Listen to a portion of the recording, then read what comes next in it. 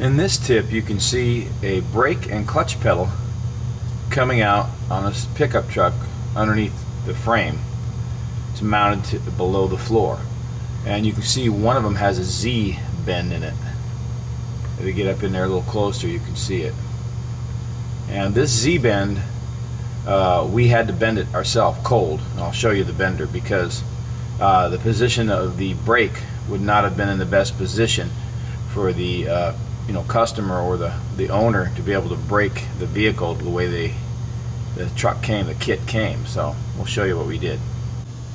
This is the handy bender that we use, made by Shop Outfitters, and this is what we use to bend brake, clutch, pedals. You can see it's cold rolled steel, but it's very thick, and in order to put a Z bend in it you have to have a lot of pressure, and it does it. And we actually cut a notch out here so that items could clear better, so that when we want to do the bends, after we do multiple bends or whatever. But it's the only thing that'll work. You don't want to bend them with a torch because they'll weaken, and then when you're using them they'll give you problems.